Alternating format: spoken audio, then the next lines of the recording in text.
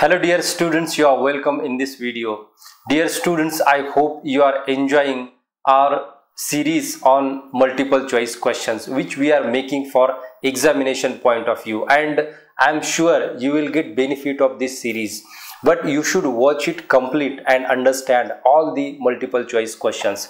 Dear students, in the last video we talked about, or we have prepared the multiple choice questions on sonnet and elegy as a form of poetry.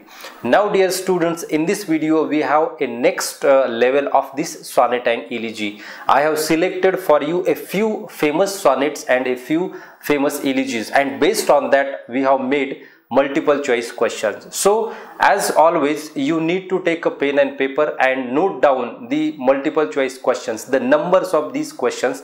For example, first, second, third, fourth, and so on and so forth. So there are 20 questions, and before that question, please, or in front of that question, please write down your option, and at the end you have to calculate your score. We have assigned 40 marks to these 20 questions, means each question carries 2 marks, same as we have in the last videos. So solve all these questions, try to solve. I will give you answers. First I will read the question, then I will read 4 options, and after that I will tell you the answer. Meanwhile, you need to note down your option, your own option, and then I will tell you the answer. So this will be the process of our multiple choice question. So students, watch complete and calculate your score at the end and convey your score through comments. I will appreciate your comments. So let's take the multiple choice questions. So dear students, here we have MCQs on select sonnets and elegies. For example, we have sonnet 144, holy sonnet 14, the soldier. Then we have elegies like the convergence of the twain, daddy, oh captain, my captain, and etc. So here on the screen we have first question. Milton's Lycidas, Arnold's Thyrsis, and Spencer Shepherd's calendar are the examples of. Please choose the correct option, and here we have 4 options: A. Classical elegies, B. Greek elegies, C. Pastoral elegies, and D. A and B. So please note down your correct option, and the correct option is C. All these are pastoral elegies. Next question, question number 2. Sonnet 144 by William Shakespeare is about. Options are A. 2 lovers, B.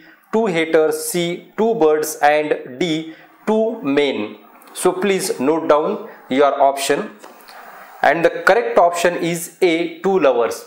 Now dear students, if you think about Shakespeare's sonnet, you will find Shakespeare addressed his sonnets to different things. For example, he addressed some sonnets to his friend, then he addressed some sonnet to some mysterious lady called Dark Lady, and then we have his some sonnets dedicated to the different types of themes. So this is the division of Shakespeare's sonnet, and we find the sonnets, most of the sonnets are dedicated to love, to his dark lady. There is some mysterious lady in his sonnet, so we evidently find that mysterious lady, dark lady in his sonnets.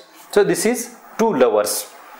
Next question number 3. Who composed Holy Sonnet 14? And options are A. John Donne, B. John Milton, C. William Wordsworth, and D. William Shakespeare.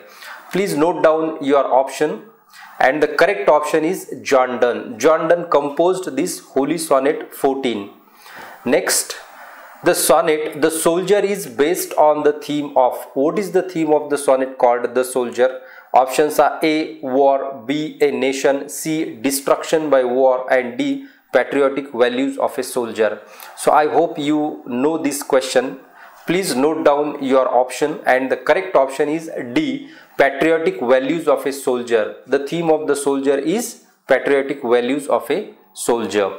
Question number 5. Two Signs is composed by. Who is the author of Two Signs? We have options A. Robert Herrick, B. Edgar Allan Poe, C. S.T. Coleridge, and D. William Wordsworth. Please note down your option. And the correct option is B. Edgar Allan Poe composed two sonnets. So students, generally you know Edgar Allan Poe as a short story writer and who made many experiments in short stories. If you read Edgar Allan Poe, you will find he is a person who have experimented a lot in the genre of short story. But here he also composed some sonnets, and we have a very fine sonnet called Two Sonnets. If you look at that sonnet and its theme, you will understand the very basic things of sonnet or of Edgar Allan Poe. So this is Two Sonnets by Edgar Allan Poe. Next, the sonnet Two Sonnets talks about, or generally what is the theme of Two Sonnets?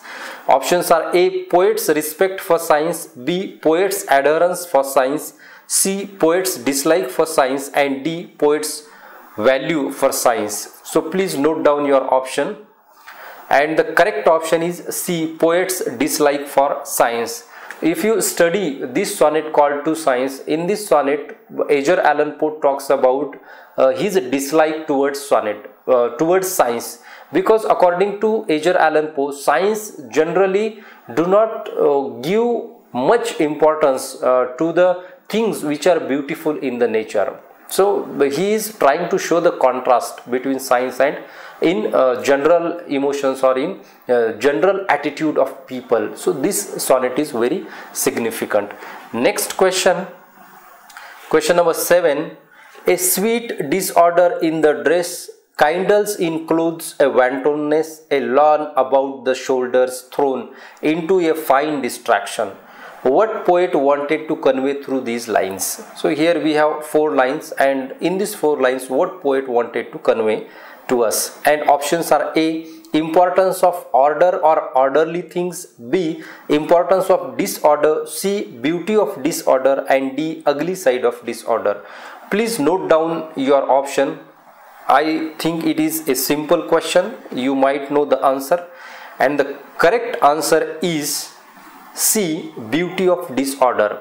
If you look at these lines, you will understand here poet wanted to convey us there is a beauty in disorder. So he has given importance to disorder, how sometimes disorder becomes significant and how sometimes this disorder imparts us beauty. So disorder or disorderly things also are important in human life. Here the point he wanted to convey us. Next question, who wrote The Convergence of the Twain? Who is the poet of this elegy called The Convergence of the Twain? Options are A. Mark Twain, B. Thomas Hardy, C. Thomas Love Peacock, and D. Sylvia Plath. So please note down your option, and the correct option is B. Thomas Hardy. Thomas Hardy composed this famous elegy called The Convergence of the Twain. Question number 9. The Convergence of the Twain is based on the theme of sinking of the famous dash. Options are A. American ship, the Titanic, B. British ship, the Titanic, C. Indian ship, Virat, and D. French ship, Cruiser. So I hope this is a simple question, and the correct option here we have B. British ship, the Titanic. Now dear students, Thomas Hardy has composed this fine elegy on the sinking of this famous British ship called Titanic. You might have watched the movie Titanic. It is based on the sinking of the Titanic, very big ship or a cruiser called Titanic. And on the same theme here we have an elegy composed by Thomas Hardy. It is a fine elegy. You will find minute observation by the poet in this particular elegy. Next question, question number 10. The elegy Daddy is a dash, A. drama, B. dramatic monologue, C. dramatic dialogue, and D. dramatic epilogue. Please consider this question, which is important.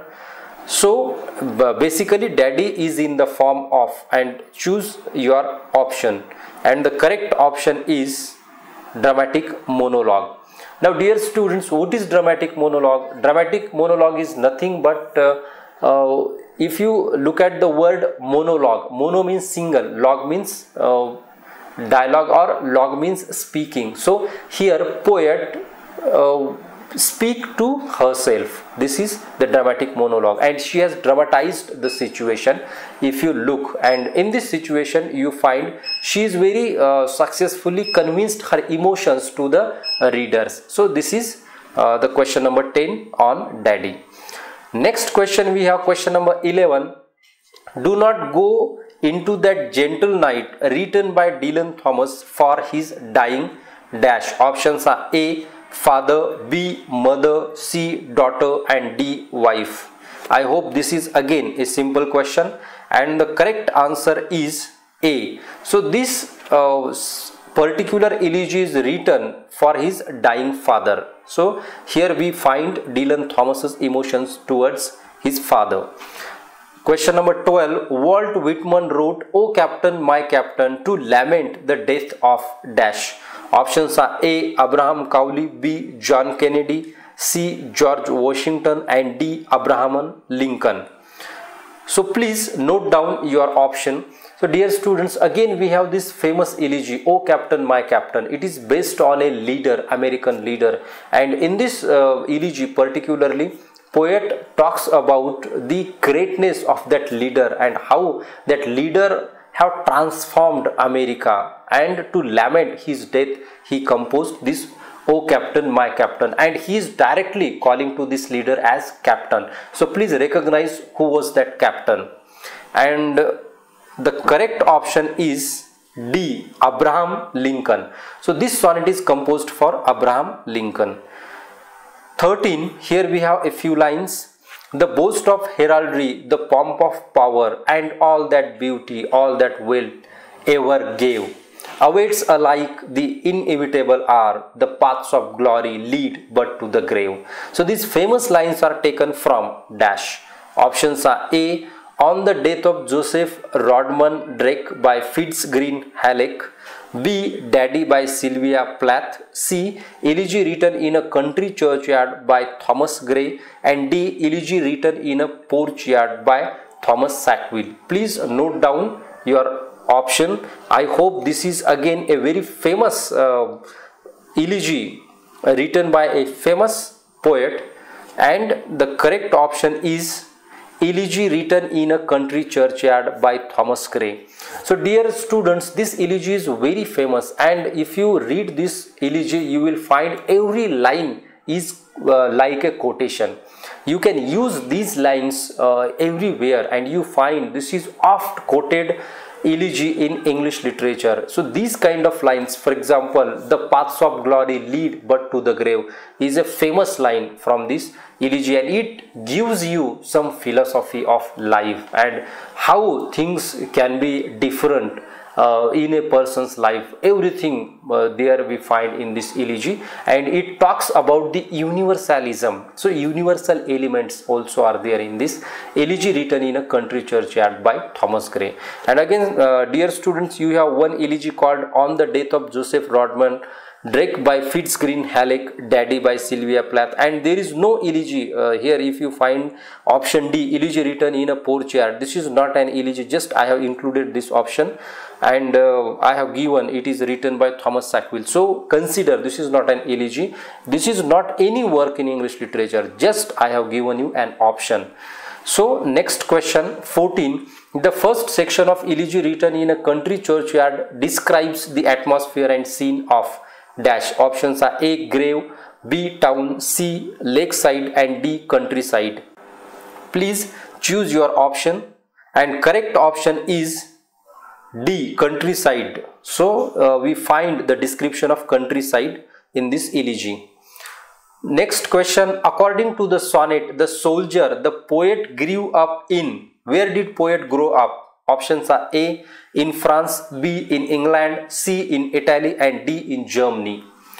And the correct option is in England. The poet grew up in England. Next, in the view of the poet, the better angel described in sonnet 144 is dash. Options are A, the man, B, the woman, C, the boy, and D, the girl. So this sonnet is composed by William Shakespeare. Just recognize who is the better angel in that particular sonnet. And the correct option is A, the man. Shakespeare described the man as the better angel in the sonnet. Question number 17. John Donne is known as dash. Options are A, romantic poet, B, metaphysical poet, C, nature poet, and D, classical poet. Please note down your option. I hope this is again a simple question, and the option to this question is B, metaphysical poet. John Donne is a metaphysical poet. Question number 18. Rupert Brooke is known as dash. Options are A, war poet, B, pastoral poet, C, nature poet, and D, none of the above. Please note down your option, and the correct option is war poet, Rupert Brooke. So if you look at the sonnet called The Soldier, is composed by Rupert Brooke, and Rupert Brooke is known as the war poet because he composed this poem or this sonnet based on the war and the effects of war you find and the values of a soldier. So here we have Rupert Brooke. Next, 19. According to the Poe, science is just blind towards nature and beauty. A option false and B option true.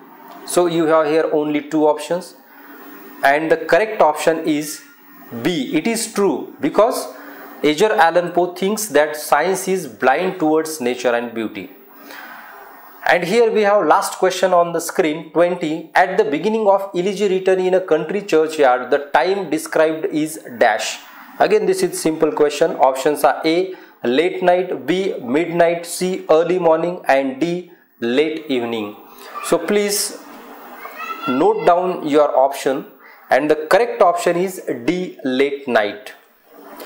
So dear students, this is all about the 20 multiple choice questions. I hope you enjoyed all these questions. Please convey your score, calculate your score, and please like this video, share this video among your friends. And if you have not subscribed Literature Simply, please subscribe it and press the bell notification icon. Thank you very much. Let's meet in the next video.